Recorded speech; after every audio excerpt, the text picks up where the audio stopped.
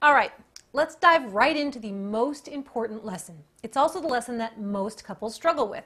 Putting this into action supports everything we're going to talk about, from communication, affection, sex, making your marriage fun and exciting, and all the other topics. What am I talking about? Time. And by time, I mean time alone together. The average couple can spend as little as 1 hour total alone per week. The average couple with kids, sometimes none. The average two people having an affair spend at least 15 hours per week together. Think about that. Those two people somehow manage to find 15 hours alone in spite of all their other commitments. When I work with couples, I ask for a mere 8 hours per week. Remember when you were first together and you couldn't get enough of each other? You spent hours talking and laughing, learning about each other, what you cared about, what your dreams were, what your fears were. What most people don't realize is those things continue to change over time. And if we're not checking in and spending time alone, we are by definition growing separately and potentially growing apart. I don't know how many couples have come to me over the years on the verge of divorce who tell me there's no major issues, we've just grown apart. What grown apart means to me is that they were not spending enough time together. If you don't continue to connect throughout your life, you run the risk of being married to a stranger.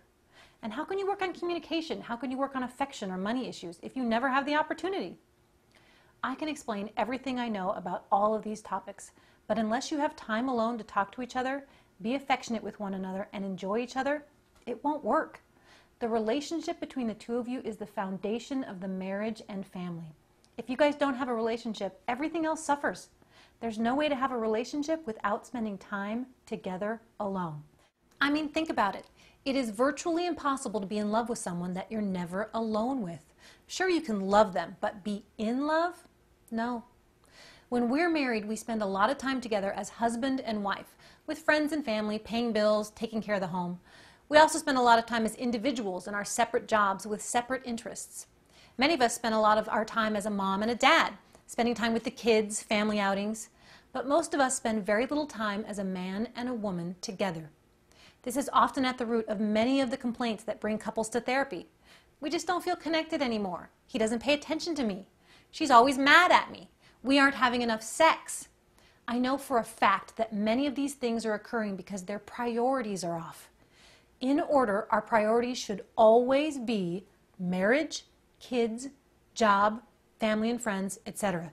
If the order gets mixed up, the whole thing could fall apart. When I ask for this, most couples look at me like I've lost my mind. What about my job? I have to provide for the family. I don't see my kids all week. I have to spend time with them at night and on the weekends. I understand what it means to be a working couple with children. But if the marriage falls apart, it all falls apart. Your kids will not thank you if you put them first, but then get a divorce. I know that sounds harsh, but I've worked with lots of couples and I've asked them to do many things. I can literally get people to sell their house or quit their job before I can get them to go on a regular date. For instance, I worked with Joel and Diana for several months. As usual, we discussed the issues at the very beginning and they acknowledged that they spent very little time together. Over the next several weeks, we worked on their communication, their sex life, his anger issues, and their constant fighting over money. A few things got better, but overall, they were stuck. Every week I'd ask, "How was date night?" They'd laugh, look a little guilty, and say, "Oh, we just can't seem to find the time."